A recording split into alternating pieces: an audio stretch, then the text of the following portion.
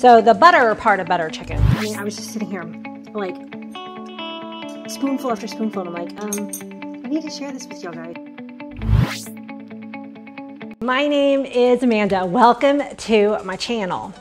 I love to cook and I love having y'all come along with me for this adventure.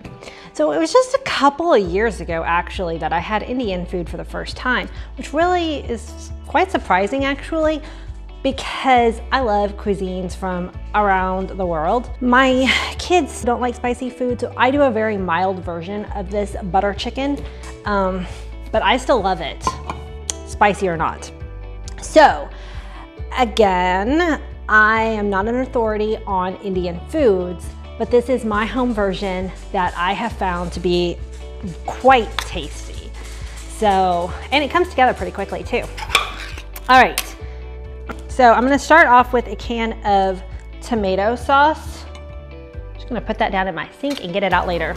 So this is, you know, just plain tomato sauce.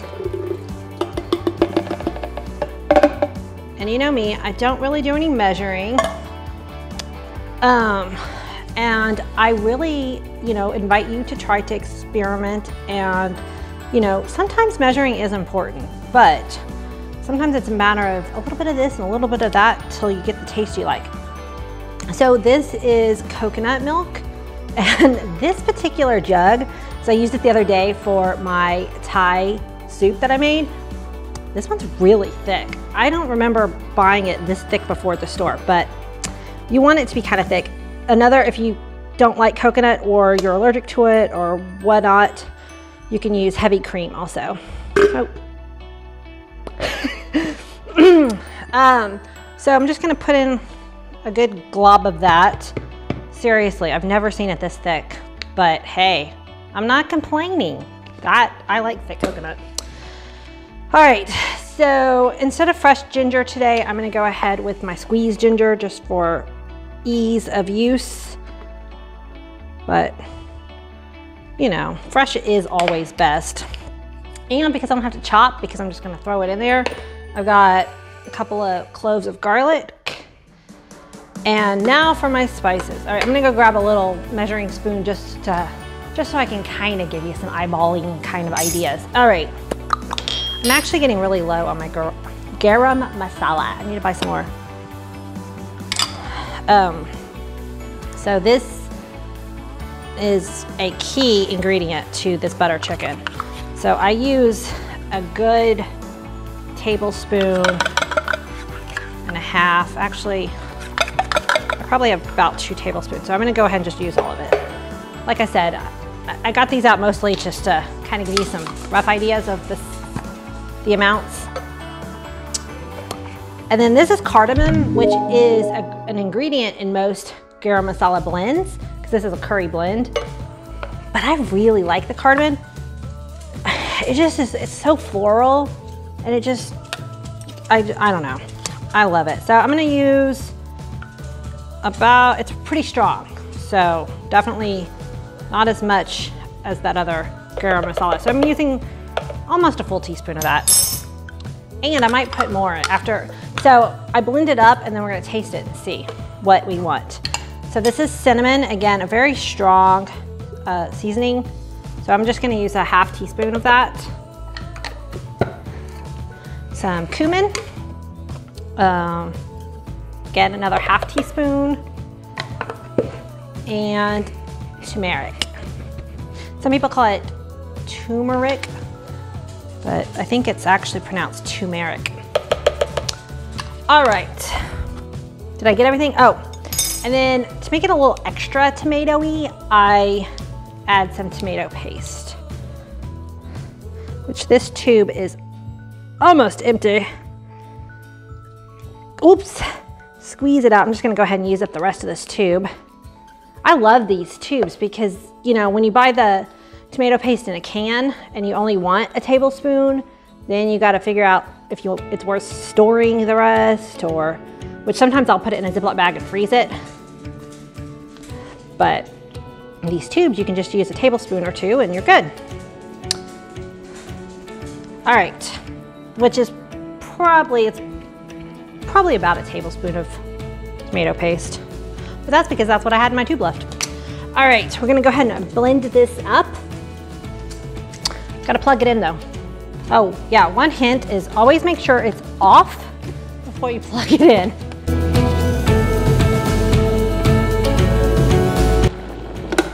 Okay, one thing I did forget was salt, but I'm gonna go ahead and taste it and then I'll add some salt. Oops.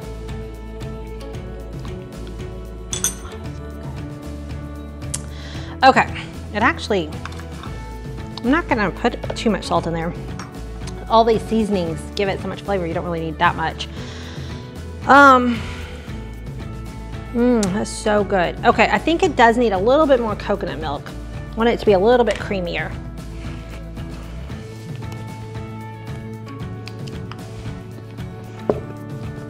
Plop, plop, plop. All right. And we'll mix that in too. And you wanna make sure if you put the garlic cloves in whole, make sure that they get really minced up in there. This is a Vitamix, which can handle that really well.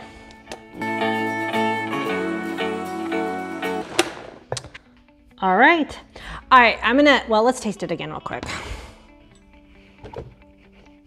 And yes, I can double dip my spoon because I'm just cooking for my family.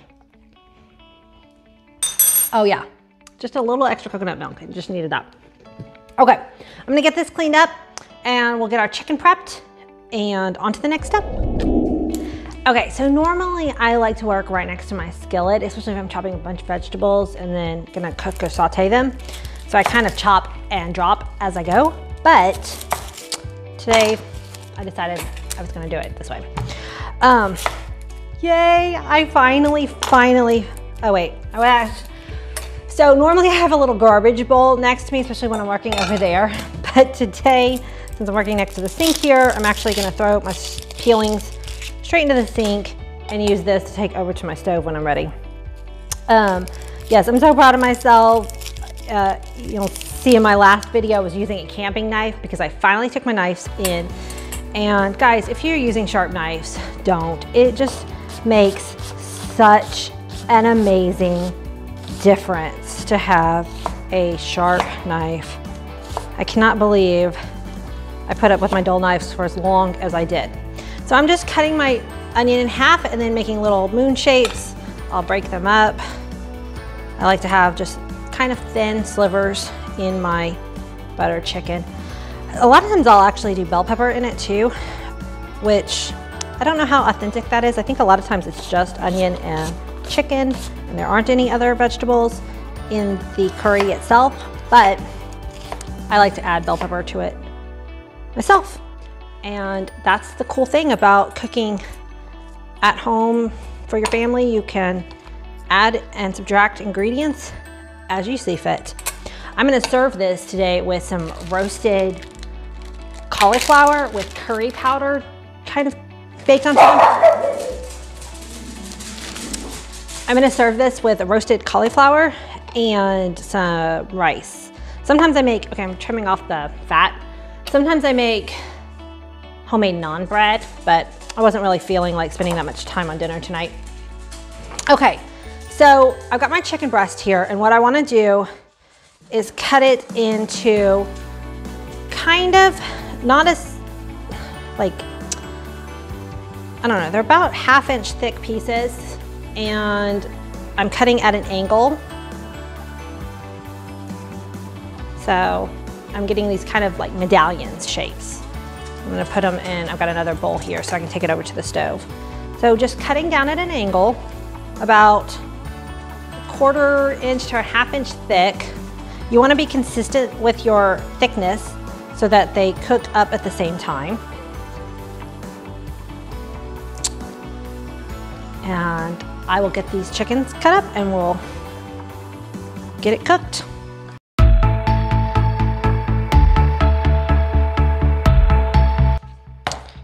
All right, got my chicken, my onions. We'll go to the stove. All right, so the funny thing about this dish is that I don't cook it that often. And whenever I do, I'm like, why don't I make this more often? It's so delicious and so easy. I think because I have to get the Vitamix out, I think to myself, it's gonna be more complicated than it is. It's really not. Okay, so I'm using some avocado oil, but my thing is empty again. I love decanting my oils just because I like having my kitchen look just clean and neat, and I like having my oils next to my stove. But this bottle, I really need to get a bigger one. It's like always running out. And my olive, oh, no, there's some in there. So I'm just gonna finish off with some olive oil because I didn't have quite as much avocado oil as I want. All right, we're gonna get these onions in here. And I've got the heat, I'm gonna put it on medium. I don't want them to caramelize. I just want them to get nice and soft. It's gonna take probably, 3 or 4 minutes, and I'll be back.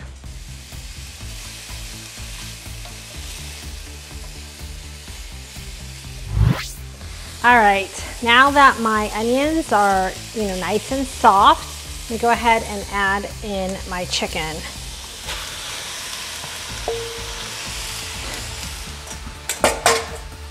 Now, normally I wouldn't add this much chicken in a dish at once if I wanted it to be brown, but I'm not really working on browning this chicken. We're actually gonna be poaching it in the liquid, so it's completely fine to add it all in at once.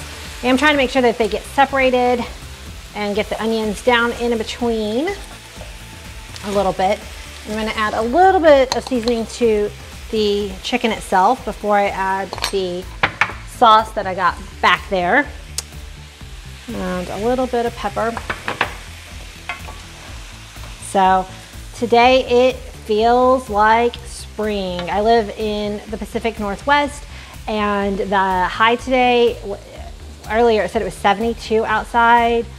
Oh, I am so ready for spring. I don't know about you. There goes Watson again. On my last video, I was trying to count how many times does he make the lap around the island. It's pretty funny. All right, so making sure that I just got that salt and pepper kind of on my chicken here, and I'm gonna add in the sauce that we made.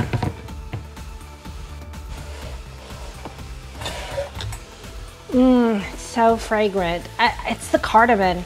If you've never cooked with cardamom before, I definitely recommend you try it out. It isn't used in American cuisines that I know of. Although I don't know how Americanized butter chicken is actually. The Indian restaurant that I go to in town, well, before COVID, the restaurant that I used to go to all the time had Indian chicken on the menu, and they were pretty authentic.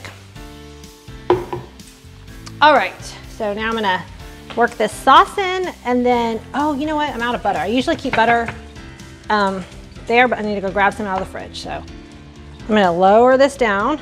All right, so note to self, make sure all my oils and butter and salt and pepper are full before I start filming a video.